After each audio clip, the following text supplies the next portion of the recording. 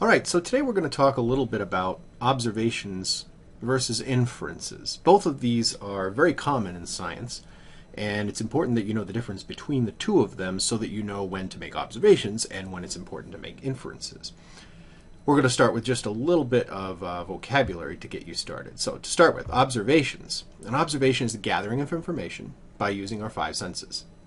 For a little refresher, our five senses are, of course, sight, smell, hearing, taste, and touch. If you happen to believe in a sixth sense, we should probably talk after class. I see dead people. There are two types of observations that you can actually make using those senses. There are what are called qualitative observations, and there are quantitative observations. You need to be able to do both of those things in order to be very good at observing. Qualitative observations. That's when you can describe what you're observing. It comes from the word quality. Quality is a descriptive way of talking about something. We're going to use adjectives. Now, it's one thing to say the ball is blue, and another thing to say the ball is teal. Teal is a little bit more specific than blue. Okay, so some qualitative observations. An example, that zebra is white with black stripes. Just describes using adjectives what you see. Mr. Pantano is very tall. I am, as a matter of fact, very tall. Quantitative observations come from the word quantity, which means number. Okay, so quantitative observations are going to use numbers to describe what we observe. I can say, for example, there are 7 ninja in the shadows. 7, that's a number that describes a count. Right, counting something. Or Mr. Pantano is 1.93 meters tall. That's an odd way of reporting height in the United States. How tall am I according to the way we would say it in the United States? See if you can figure that one out. The reason that we would use quantitative versus qualitative observations has to do with a couple of very important concepts in science. The first is, if we want to compare observations, it's easier to compare observations that have a number attached to them than that are just descriptors. And second of all, sometimes your senses just aren't that good. If you want to measure or observe radio waves, you can't see radio waves. You can't hear radio waves unless they're converted into sound, right? So if you want to measure radio waves, there has to be an instrument, there has to be a way of quantifying that measurement. So which is more valuable, qualitative or quantitative? Most students say, oh, the numbers. We want to see the numbers. Well, in fact, they're both valuable, and they're both absolutely important in your experimental work. If you want to compare measurements and you don't want to be biased, then you use quantitative measurements.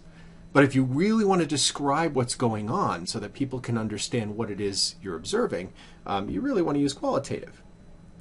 So here's an example of comparing. If I say the dog is big, well, compared to what? The dog is big compared to a mouse? Sure.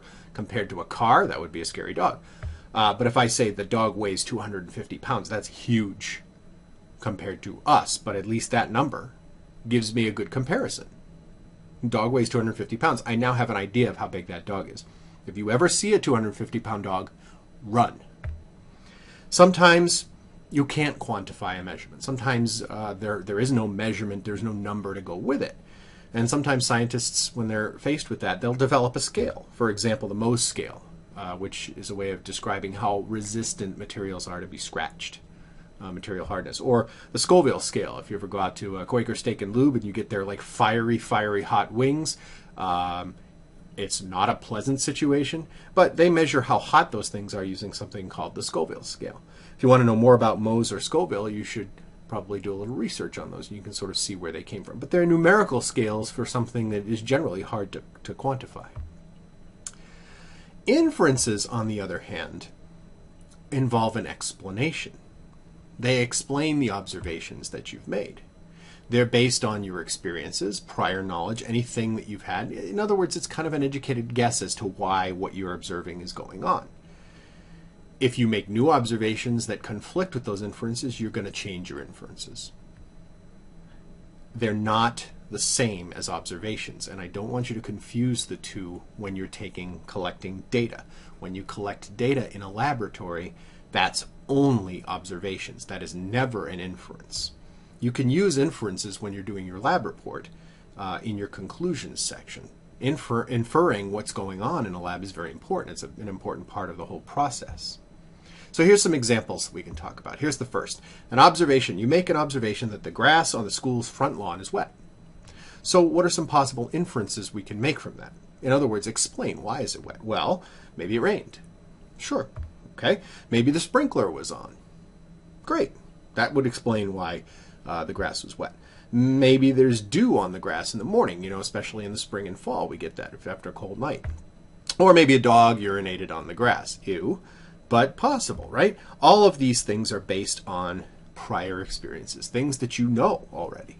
Those are inferences, okay? Here's another one. The school fire alarm is going off. Possible inference from that, the school's on fire. Let's hope not. We're having a fire drill, more likely. A student pulled the fire alarm. You all know who it is. Come on. You know who it is. Again, logical explanations based on prior knowledge. How about this one? A student is sitting in the main office. What are some inferences you could make from that? Why might the student be sitting there? Take a minute, think about a few. We'll talk about them in class within the next couple of days. Don't forget to do your whisk for this assignment. If you don't remember what a whisk is, go back and watch the whisk video, and we'll see you later.